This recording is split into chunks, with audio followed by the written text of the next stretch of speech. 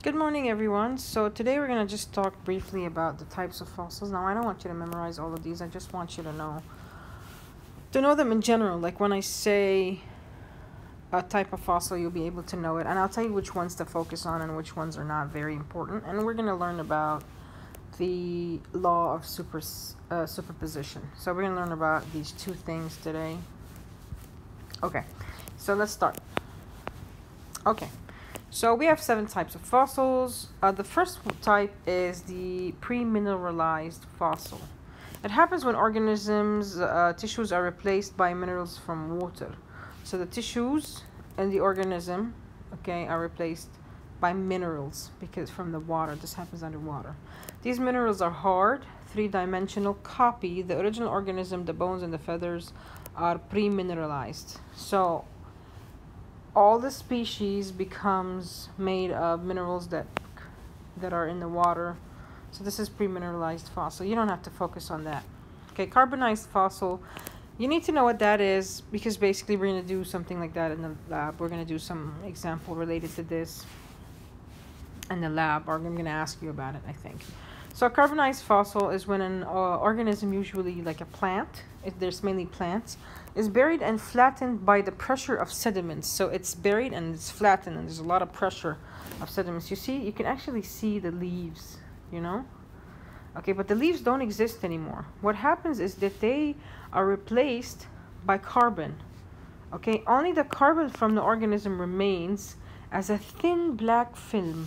You can actually see them, but this is only the carbon. All the other minerals in the plant have disappeared and you get only the carbon. That's why it's called carbonized fossil. Okay, and you have the amber fossil. Amber fossil is when like an organism, a small organism, is stuck in the tree sap. tree sap بيجي مثل يعني بيشبه العسل. Okay, بعدين بيجي liquid. ممكن تعلق فيه, look, and like an insect. Okay, it looks like, you see, it looks like honey. And then it becomes solid, over time. بيجمد بس بتضل الانسكت علقانة جوا and it's preserved. And this is why it's called an amber fossil, because it's preserved in amber, بالعنبر. Okay? That's what you need to know about this. So the organism is preserved in amber, like insects, spiders, a lot of other stuff. You have casts and molds. We're going to do something like that in the lab as well. After an organism's tissues decompose, an impression of its shape can be left in a sediment. The impression is called a mold fossil. So this also happens because of sedimentary rocks. You have an impression, يعني مثل البرنت تبعها بيكون بقلب rock, preserved in sedimentary rock. And this will be called cast fossil. Minerals in the water harden from a cast fossil. Both cast and mold fossils of shelled animals are called brachiopods. Brachiopods. And they're shown in a photo over here. Okay?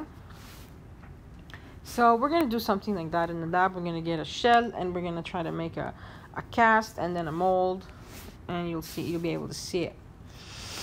Trace fossils, they're basically a fossil record. The activity of organisms that see this is basically just a footprint. It records the organism's activity. So the organism moved from here, it made a footprint. Okay, this is also kind of a type of fossil. You don't really need to know a lot about this or this. Tar pit fossil are just fossils that are preserved in tar. You also don't need to know much about that one. I'm not going to ask you about this. Frozen remains. This is important. It's basically just animals that live in freezing weather, like in the Arctic, and then they freeze inside ice. Okay, like an iceberg, actual ice caps. They freeze and they die and they freeze, and then their bodies is actually preserved. مش بس الbones, everything is preserved because it's a very low temperature that they have died in.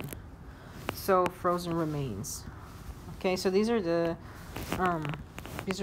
7 types. Now this is important. Frozen remains, cast and molds, amber fossil, carbonized fossils. Okay, these are the ones I'd like you to focus on. Okay, the other ones you just need to know them, but I will not ask you about them in any exam. Okay, now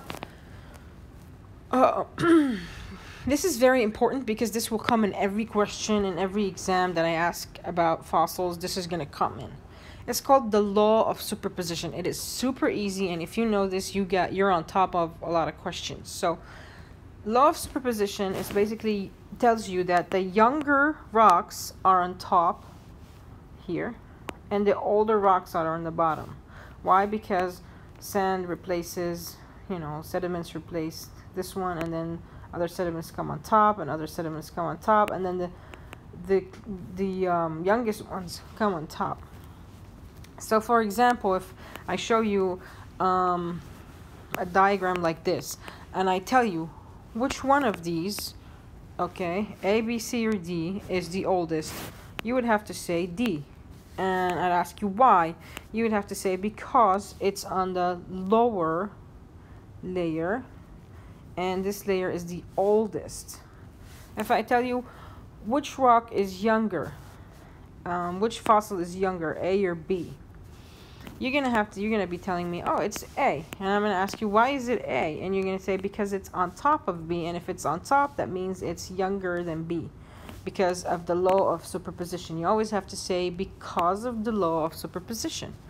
You always have to tell me why, because we can't answer a question. We always have to say why we came up with this answer. Okay, this is called arguing from evidence. You have to give me evidence. So you have to say because of the law of superposition, A is the youngest because it's on top, or D is the oldest because it's on the bottom. This is super easy. You're going to get a lot of questions like that. You'll be able to answer them very easily. So that's it for today. Tomorrow we'll continue with whatever's left of this lesson. Okay, finish your work and good luck.